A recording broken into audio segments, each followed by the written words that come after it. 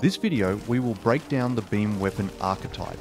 These weapons are easily overlooked, and after this video, you will know their strengths and weaknesses. First, I want to point out that the DPS numbers on the weapons are not good indicators of the actual damage of the weapons, as all of them have a damage ramping mechanic when firing the weapon. Beam weapons will shoot out a continuous beam. This weapon has 3 stages of weapon damage that will ramp up as you hold the trigger down. It will start dropping the damage level back down when you release the trigger. Another thing to note is that you will get at least 2 damage indicators per ammo in the magazine, meaning you really have double the ammo than what is shown. Also, there is no damage fall off at range. There will be no damage at all after a certain distance for each weapon.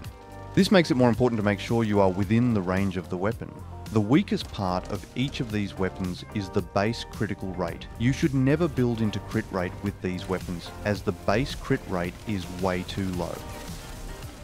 First weapon we will look at is the Burning 44. This beam weapon is your close range, almost SMG style beam weapon. The range of this weapon is rather short at only 15 meters. The damage ramp up will give you a 25% increase in damage. The other noticeable thing about this weapon is the recoil. Recoil on this weapon will make your crosshairs move a lot, making it harder to keep on target the further the enemy is away from you. The Burning 44 is the least flexible of all the beam weapons. Mods to consider for the Burning 44, other than the usual damage increasing mods, are superconducting charge, which will increase the speed of the weapon's charge up. After that, you should look at increasing magazine size, and if you are struggling with the recoil, mods that will reduce the recoil. Base crit for this weapon is 10% and is the highest of all the beam weapons. The next beam weapon is the Dimensional Bridge. This one is all around damage. Range is better here at 25 meters. The damage ramp up is the best of all the beam weapons, doubling the damage at full charge. However, it does start with the lowest base damage. You must build the weapon a certain way to make the most of this, as at base, you will run out of ammo in the mag before you reach full charge. Base critical rate for this weapon is 1%, so don't waste building into crit at all. Mods for this weapon are increased magazine capacity as your priority. The longer you can stay in the top damage charge, the better. In conjunction with the magazine size, go for the increased charge rate as well, helping you get to the top charge quicker. Since there is no point with critical rate mods, if you have left over mod energy after the damage and previous mods, go with weak point mods. The last beam weapon is the Dogma 21.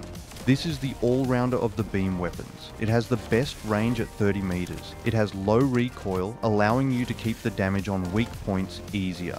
It has the highest base damage. However, its damage ramp up is the lowest of all the beam weapons at 15%. However, it does have the best magazine size, allowing you to stay at the top damage for much longer. This weapon is the easiest to pick up and build into quickly. Critical rate for this weapon is also 1%, so no need to build into that again.